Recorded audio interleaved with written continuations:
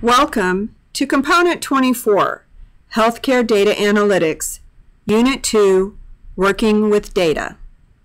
This unit is a laboratory exercise using publicly available datasets and Microsoft Excel. The activities focus on preparing data for analysis and performing simple analyses. The objectives for this unit, Working with Data, are to describe reasons why data need to be cleaned or modified before analysis, demonstrate the ability to identify and correct basic errors in data, demonstrate the ability to perform descriptive analyses, demonstrate the ability to use pivot tables, and describe the relationship between a database and a health IT system and data analysis tools. Common technologies and tools used for data analytics include spreadsheet programs such as Microsoft Excel and dedicated statistical programs such as R, SAS, SPSS, and Stata. Note that database management systems such as MySQL and Microsoft SQL Server can perform some basic analysis, but this is not their strength. Typically, data will be retrieved from a database, such as an EHR's database, using a SQL query. The data will then be imported into another application for the statistical analysis. There are also specialized business intelligence applications. Some examples are Tableau, QlikView, and IBM's Cognos. For the exercises in this unit, you will use Microsoft Excel because it is widely available. The Analysis Tool Pack is a Microsoft Excel add-in program that is available when you install Microsoft Office or Excel. To use it in Excel, however, you need to load it first. Open Excel, click the File tab, and then select Options. Click Add-ins, and then in the Manage box, select Excel Add-ins. Click Go. In the Add-ins Available box, select the Analysis Tool Pack checkbox, and then click OK. If Analysis Tool Pack is not listed in the Add-ins Available box, click Browse to locate it. If you get prompted that the Analysis Tool Pack is not currently installed on your computer, click Yes to install it. After you load the Analysis Tool Pack, the Data Analysis command is available in the Analysis group on the Data tab. Note: to include Visual Basic for Application (VBA) functions for the Analysis Tool Pack, you load the Analysis Tool Pack -VBA add-in the same way that you load the Analysis Tool Pack. In the Add-ins Available box, select the Analysis Tool Pack -VBA checkbox and then click OK. Most, if not all, data sets contain errors or empty fields. These can be due to a wide variety of reasons, such as keyboard errors or fields left blank because the patient could not provide the information. Before you start doing any analysis, you must examine your data, identify any problems, and determine how to address them. The first task is to identify the errors. You can run descriptive statistics, check counts of categorical data, and create pivot tables to examine your data. If, or rather when, you find errors or blank entries, you have to decide what to do. Can you determine the correct value from another source? For example, if the patient's height is missing, but you have the medical record number, can you look it up on another system?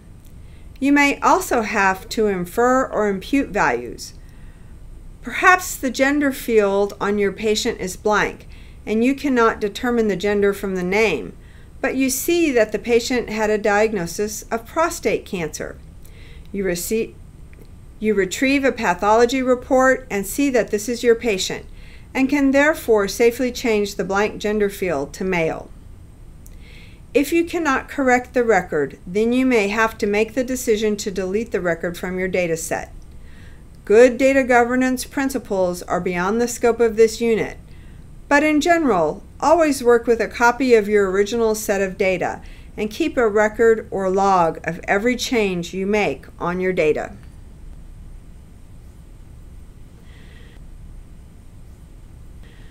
Now let's take a look at descriptive statistics, which give a basic overview of the data, including the mean or average, the median or the midpoint, and the mode, the most frequently occurring value, the smallest and largest values, and the total number of records.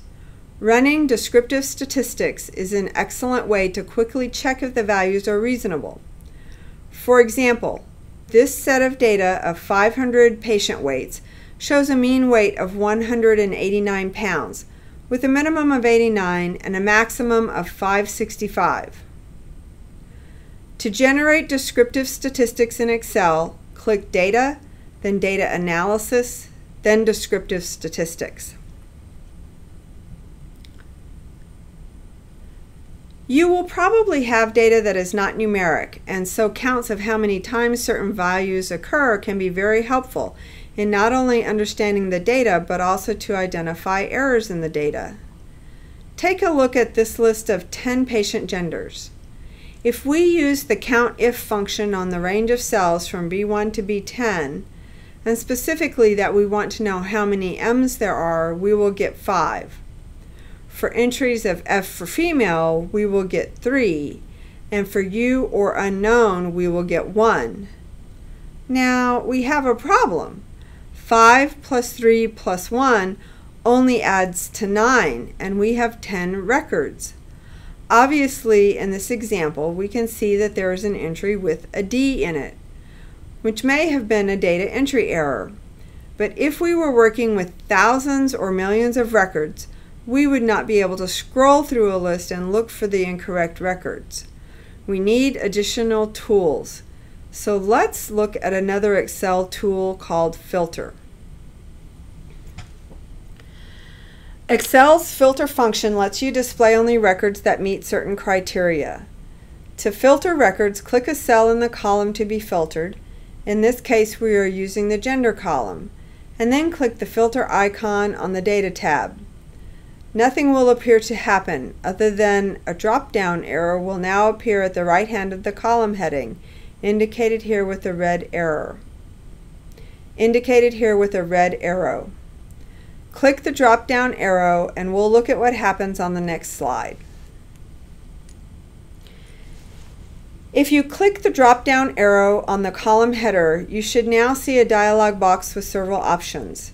First, at the bottom of the dialog box is the list of all the values that were present in the gender column, the M, F, U, and the D that is an incorrect value. To see only the records with a D in the gender column, uncheck the F, M, and U and leave only the D checked. You can also specify additional filtering criteria, such as whether the entry in a cell equals a value, does not equal a value, begins or ends with a string of characters, and so on. Let's take a look at the weights for these 10 patients. We could graph them, but this isn't particularly helpful. Individual weights on a graph plotted against patient number doesn't give us insight into. We could graph them, but this isn't particularly helpful.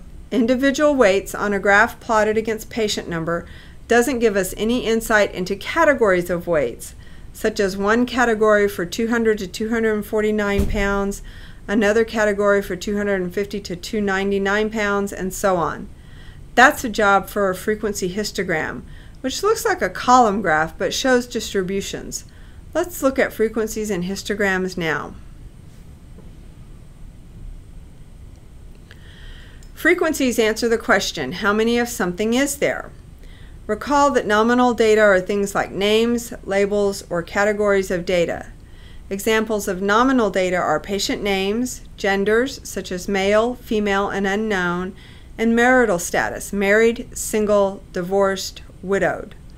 Frequencies are primarily shown in a table format and also in a histogram, which looks like a column chart, so don't get confused.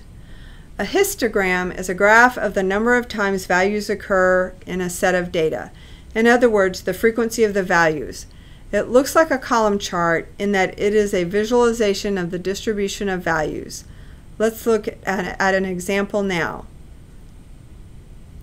On the left is a frequency table, and on the right is a histogram of the same data. The categories or bins from the frequency table are the numbers along the horizontal x-axis of the graph, and the frequencies or counts are the numbers along the vertical or y-axis of the graph. Let's step through the process of creating that table and histogram. We want to know how many patients fall into each category, and then we want to see this as a graph. We'll take our 500 patient weights and set up categories in roughly 50-pound divisions.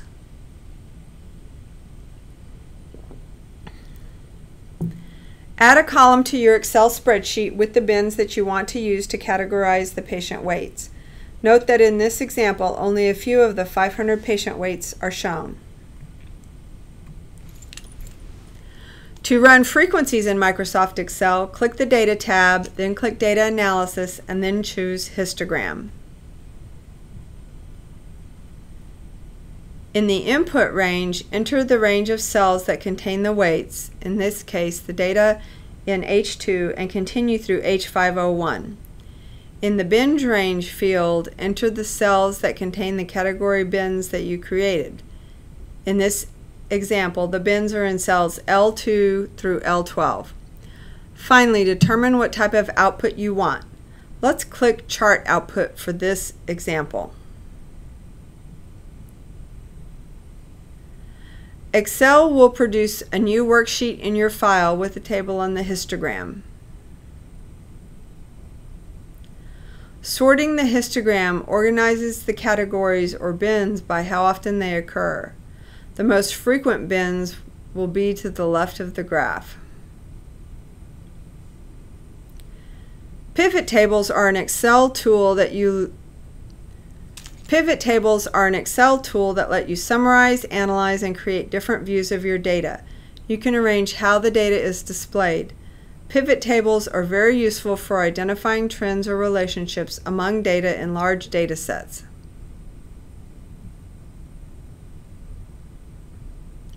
Here is an example of a raw set of data on the left and a pivot table of some of the data on the right, along with a column chart of the data in the pivot table. You can practice creating this pivot table in the laboratory activity associated with this unit. Now think back to the section in this component on types of data. Recall that we discussed nominal, ordinal, interval, and ratio data. Nominal data included things that were names or categories, such as gender, race, religion, smokes, yes or no, and so on. Another name for nominal data is categorical data, and this term is typically used in statistics.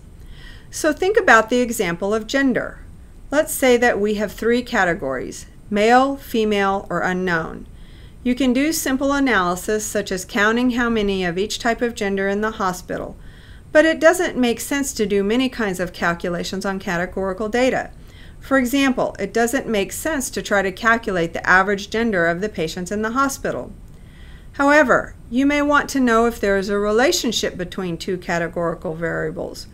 For example, you may want to know if there is a relationship between patient gender, we'll simplify it to just male and female for this example, and smoking status, yes, no. The chi-square test is used to determine whether there is a relationship between 2 categorical or nominal variables. In other words, it checks to see if the 2 variables are independent of each other. You'll see this frequently reported in literature. This concludes Component 24, Healthcare and Data Analytics, Unit 2, Working with Data. In summary, before you start doing any analysis, you must examine your data, identify any problems, and determine how to address them. We discussed descriptive statistics, pivot tables, histograms, frequency tables, and the chi-square test.